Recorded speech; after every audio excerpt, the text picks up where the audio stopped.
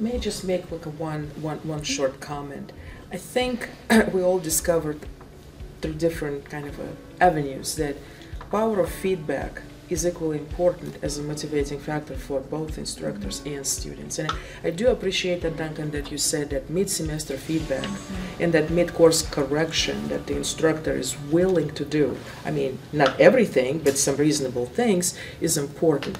And speaking of 8 a.m. class, you know, I read all of my teaching evaluations and all these free student comments, and I had one in the course of my 32 years of teaching that I always remember. I'm legendary for teaching 8 a.m. classes. Oh. So, and the one that goes like this, right? Dr. I makes 8 a.m. class worth showing up for. Oh, wow. That is one of the best kind of a yes moments for me. That's my motivation. I know that I'm doing something right. Mm-hmm. Mm-hmm. Well, can I add to that? I'd like to hear from the faculty, because we've been talking about how do the students stay motivated, but you guys have had your work cut out for you. So tell me, how have been ways that you've stayed motivated through the pandemic and just with your teaching career with the different obstacles? Oh, it's really an interesting question. I will tell you that, so I started in '85 as a professor, so I've been doing it a while. And I was in both.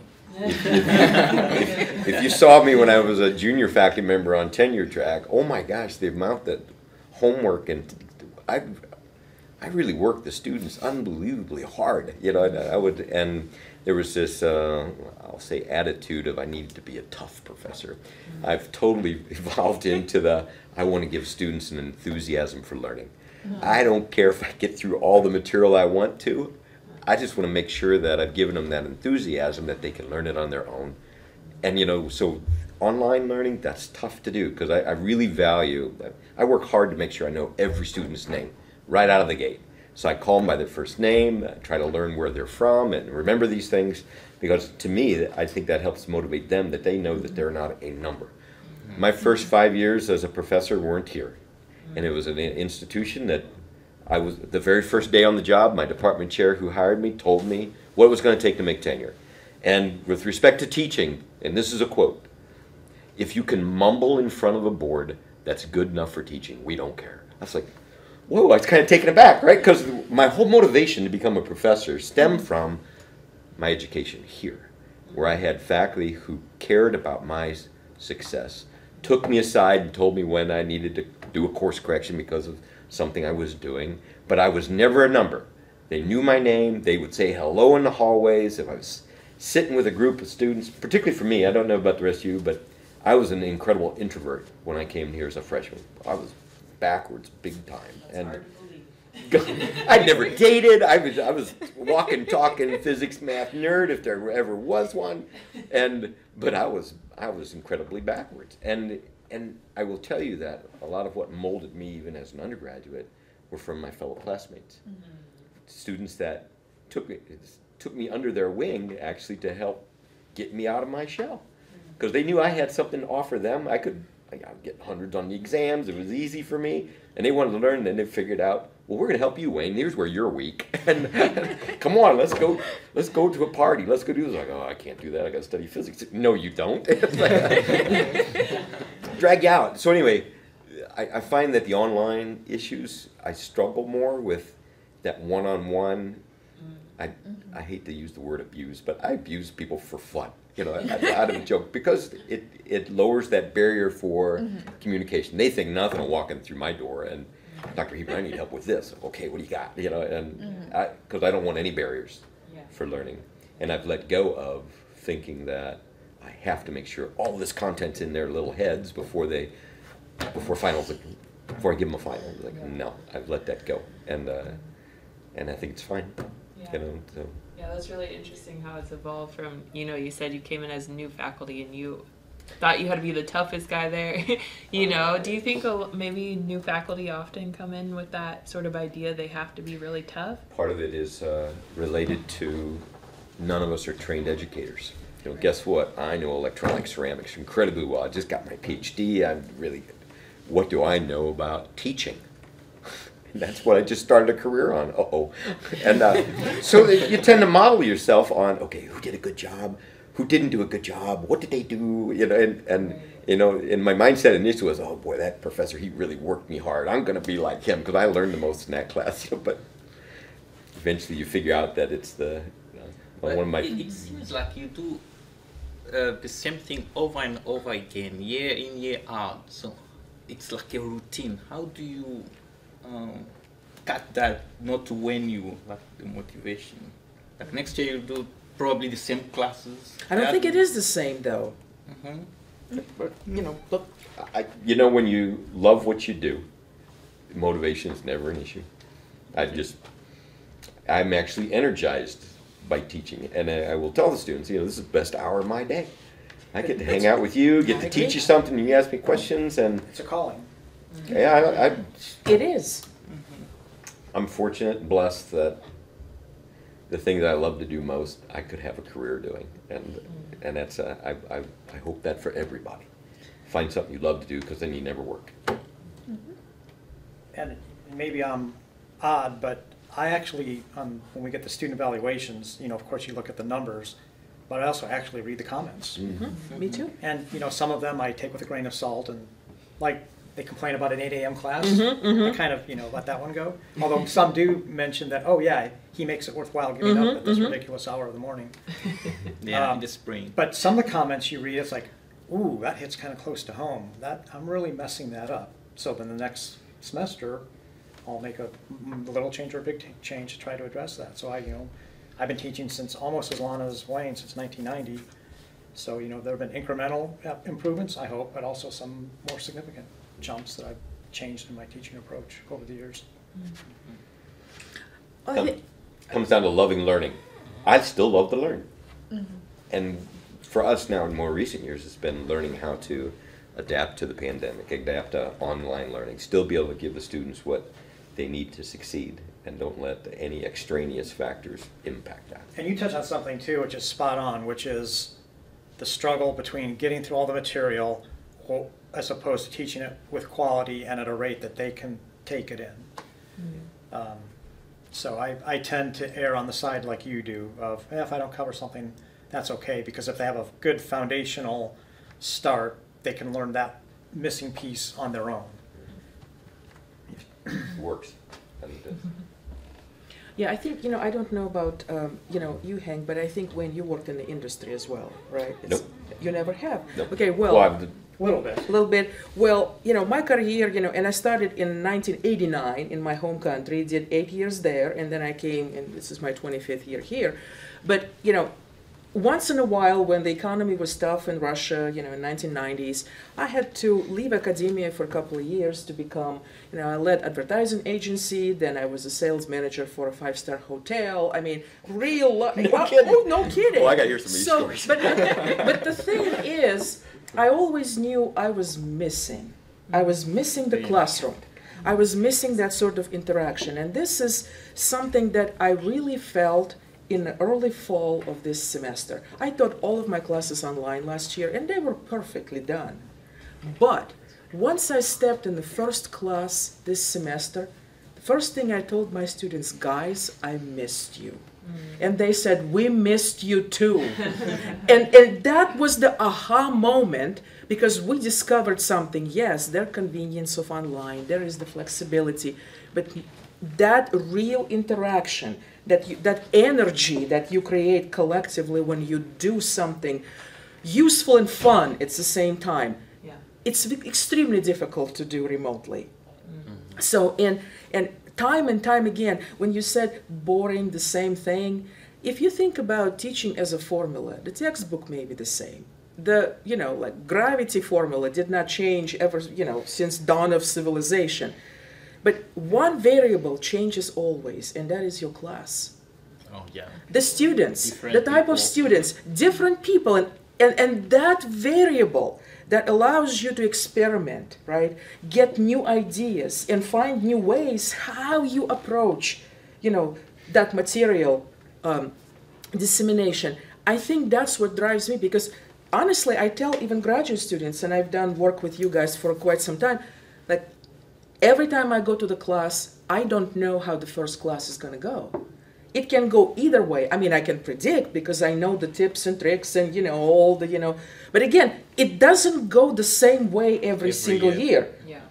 Or class to class in a week. It is different because we have that variable. And that is something that we need to account for. That makes it fun and a challenge.